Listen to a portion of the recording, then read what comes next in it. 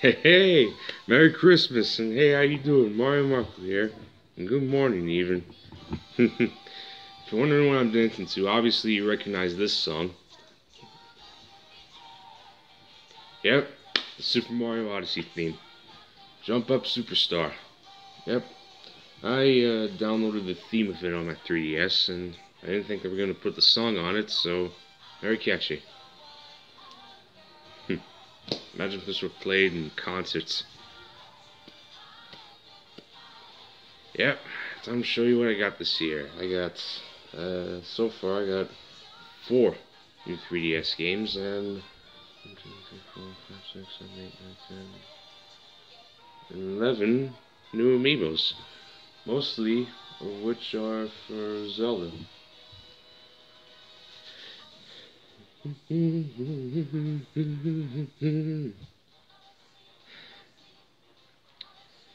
for some reason I like listening more to that song.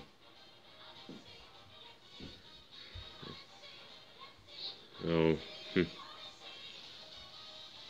yeah, anyway, which will I start first? 3DS or Amiibos? You know what? I think I'll start with 3DS. In fact, there is one oldest game which dates back to 2011 during the release, so I'll start from there. You like fighting games? And if you're familiar with Koei Tecmo, the guys behind Ninja Gaiden, Dead or Alive, and even Dynasty Warriors, and hey, they're the ones behind Hyrule Warriors and Fire Emblem Warriors now. If it were up to me, I wonder if they're going to make a Xenoblade Chronicles Warriors. That would be nice. Yeah, speaking of Dead or Alive, got this. Yep, Dead or Alive Dimensions for the 3DS. It's the first Dead or Alive entry to actually go on to a Nintendo handheld or console. Well, usually each and every Dead or Alive game is just basically an M rating. Why? Sometimes violence, sometimes mature content by beautiful Asian women, if you know what I mean. But I'm not gonna talk about that at a time like this. But the funny thing, this bizarre thing is that that's the first in the series to receive a T rating. Why? They might have toned down the mature content a bit. I was like, okay, can't argue with that. Yeah, 25 characters in total. Among them is Ryu Hayabusa of Ninja Gaiden. And basically, Ryu is the main reason for why I had to get it. If I play Ninja Gaiden, obviously I have no problem with Ryu. Ain't that a twist? Alright, now to the current time. Okay, next. Alright. Now, I know, now, as a fan of games that are enhanced remakes or reimaginings, as you might say, they basically perfect everything we love about it. Only grand. Metroid Samus Returns. That's right, the remake of the original Metroid 2. Played it, changed everything I immediately love about Metroid. If they can perfect the first entry by remaking it, then obviously they heard our calls. They did right with this. Glad they did. Yep. There's new elements, timeless action, even has enhanced Aeon abilities, which melee counter, free aim, totally changed Metroid yet again. That's one hell of a comeback. And this is only the beginning, because next year, they're finally making Metroid Prime 4 for the Switch. Yep. Yeah, you get to explore SR-388 and do as best you can to send the Metroids to genocidal. To the genocide extinction, I mean. Alright, next up.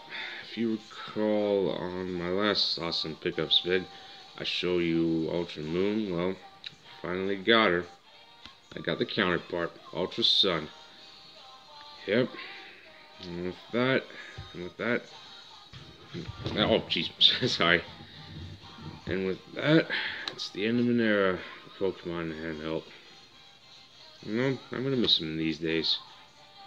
Can't imagine what they're gonna look like on the Switch though, because it'll be changing. Yeah, it's exactly the same as Ultra Moon. Everything go. I decided to pick Rowlet, and I already downloaded the Rockruff in there again. Yeah, I've been busy. It's pretty awesome. I know what the adventure's gonna end up like, so. And finally, best for last, it is another 3DS game, yet another remake. If you recall, in 2003, Nintendo first revealed Mario and Luigi Superstar Saga for the GBA. Game Boy Advance, I mean.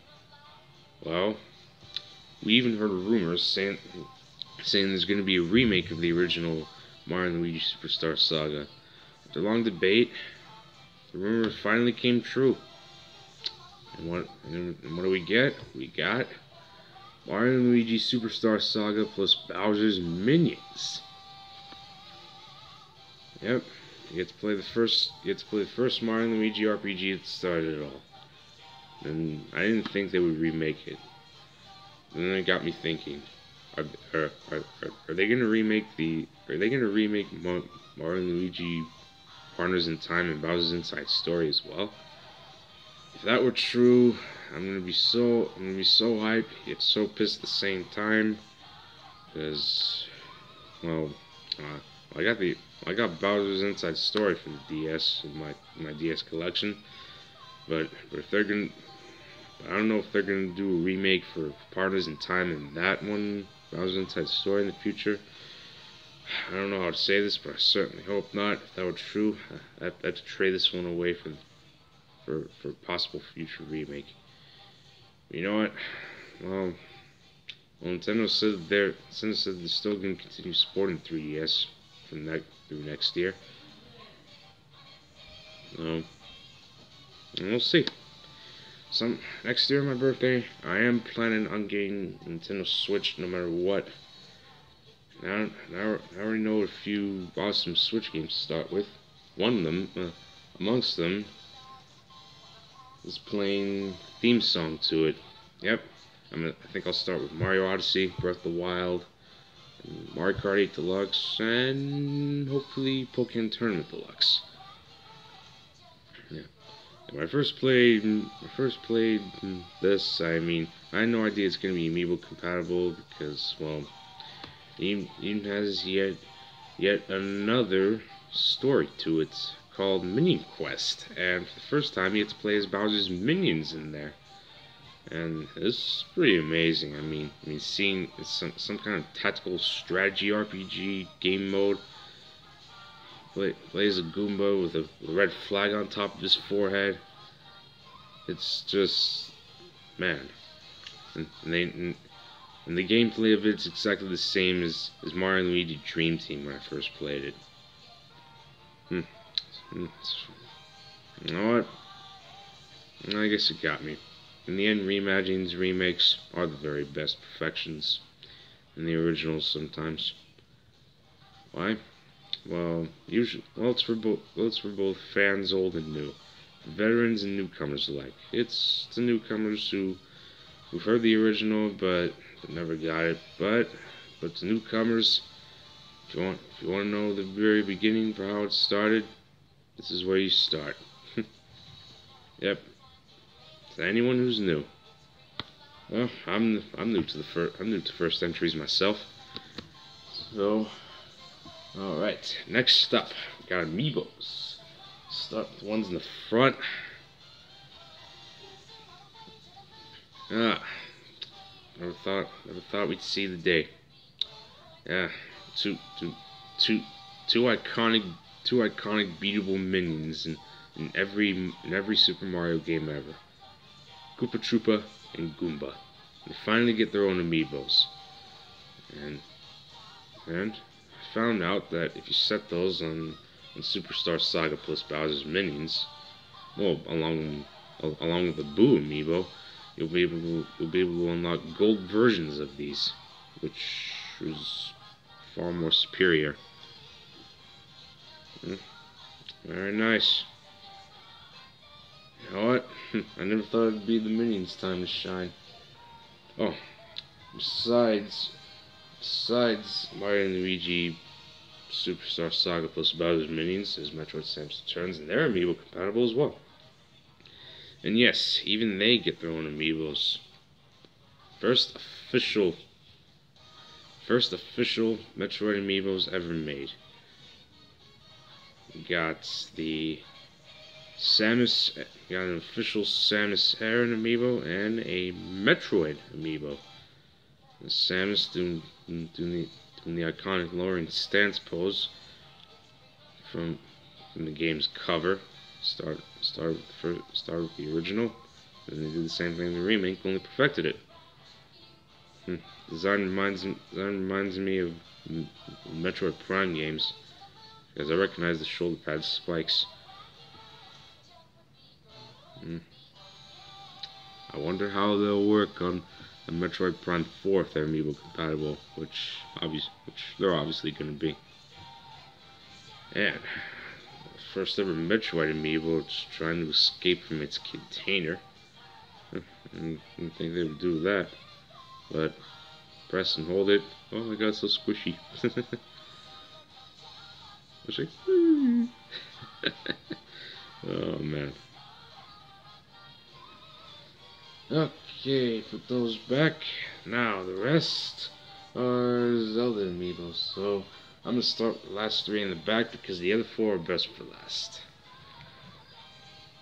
Yes, so long I finally got these. Okay, I don't know if I showed those to you before. I don't think I did, but now I'm showing them to you now. Yep. The first two Zelda Breath of the Wild amiibos I got are Bokoblin and Guardian. Now I got the other three. 2 Links, 1 Zelda. Sorry. Alright, I got the Link Archer amiibo.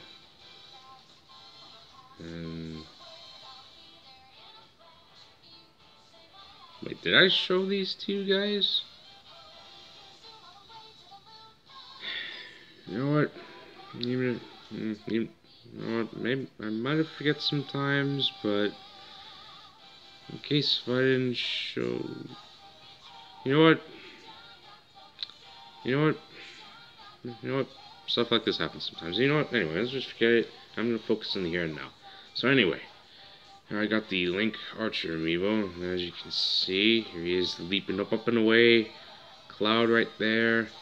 His arm with a bow and a Guardian explosive arrow. The only arrows that can immediately destroy Guardians in an instant. You shoot them at their center laser eye. His arm with the sword and shield and a quiver of arrows in the back. Very nice. Next we have the Link Rider amiibo. There he is, armed with a sword and wearing a hoodie attached to a cape. Riding on a horse, and shields back there. And when I first saw this, I thought it would let you like unlock Epona with it, but clearly I was wrong, because obviously the cover scheme doesn't match him, I think. Finally, I know I should have done these first, but that's okay. Even these can be best for last. There we have Breath of the Wild version of Princess Zelda. Oh, look at her. She looks like she's all ready to ride a horse anywhere she goes. She's holding what I think is a Sheikah Slate. Yeah.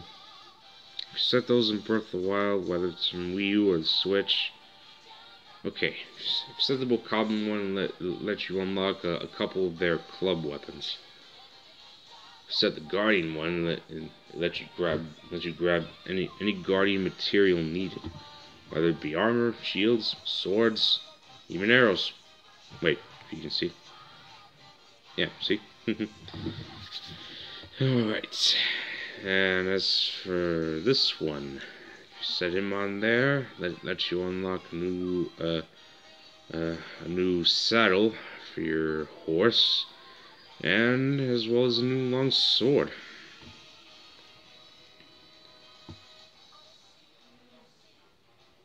Oh, set this one there. You unlock a new bow. You set Zelda in there. You unlock a new shield. First, I thought it was a Hylian shield, but no, it's something different.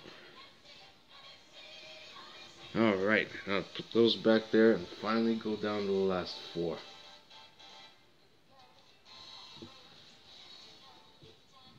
Oh, I did it! Yeah. They're pretty much the last 4 Zelda Breath of the Wild amiibos ever made. And when I first saw these, I was like, oh, I never thought I'd see the day. Okay. The 4 champions were great allies of Link. Just, Alright. Ladies first. Each of the 4 champions represent the tribes throughout the Zelda universe. Or Triforce universe, I might say. Zora, Goron, Gerudo, and the Rito. So, let's start with ladies first. We have the Zora champion known as Mipha, carrying her divine trident. And here we have the Gerudo champion, Urbosa, actually a current queen of the Gerudo warrior tribes. Well, usually the Gerudo tribe only consists of women. Yep, just women. Alright, and here we got Revali, who I find it to be Mr. Hotshot himself. Sometimes a show-off or whatever. And as quick as a whistle. Champion of the Rito tribe. Is carrying his own bow. Oh, and Urbosa's weapon is his Gerudo sword and shield she carried behind her back. And finally, the most toughest amongst the 4, the Goron champion Daruk. Yeah, there he is, carrying his big I don't know, big Goron whacking bat or whatever. Yeah. Looks more like a jolly troll, if you ask me. See, each of the 4 champions is master of a divine beast, and their blue scarves over there each represent a divine beast they currently master. Yeah, if you set each of them there, not only will you unlock specific certain weapons of theirs, but you also unlock certain headgear mimicking the head of each of the divine beasts. So I find it to be quite rare. Yep. I thought I was gonna get these in a 4-pack for the first time, but no, I got these separately. That's alright.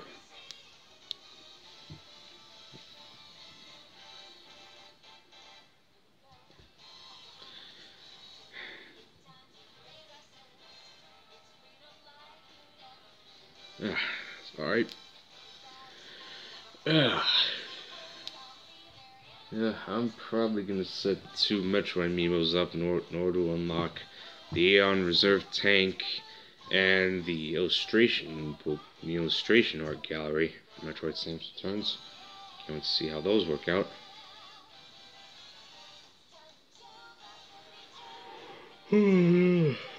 Sorry, struggling. Okay, now let's put them back.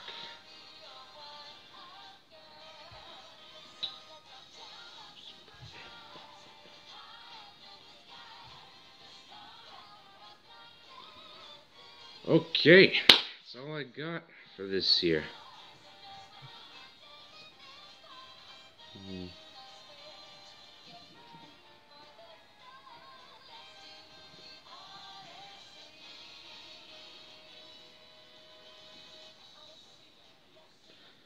Alright, you know, it would be nice if I got a Switch for this year, but I chose not to. Decided to save it for my birthday. It's gonna take me quite a few months for its weight because I'm hoping they're probably gonna give it a discount, which would be nice, but we'll see. And in addition to that, I think I'm gonna need a micro SD card for it with a whole lot of memory. I'm gonna go with I'm obviously gonna go with the 256 one. I heard they even made a 400 gigabyte one, which is nice, but damn, it's way too damn expensive.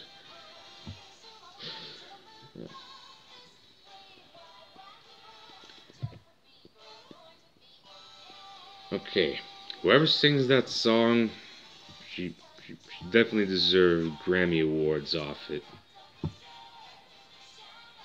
If my pal Tony Luigi and I found out who sings this, and if she's singing somewhere, singing this, maybe we'd probably see her.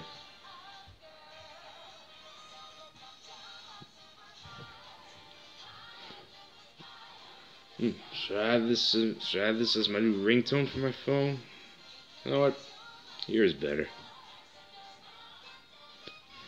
Okay, now gotta get going. Got a lot of gameplay to do in there, so alright. Excuse me. I gotta enjoy the rest of Christmas with my family, starting today and the next days coming before next year hits. So don't forget to subscribe for me for obviously more possible content. Comment me down below. Give me a thumbs up and a thumbs down any way you like. Yeah, I don't mind both. I don't mind equal balance or something. And yeah, and hope you all have yet another great Christmas again, which is this year. So okay, a lot to do. So I better get going. I'll leave you all to it, to whatever it is you're doing. So see you all next time. Until then, Christmas got us all covered. So Merry Christmas to you all, and to all have a memorable holiday to cherish. So Merry Christmas anyway.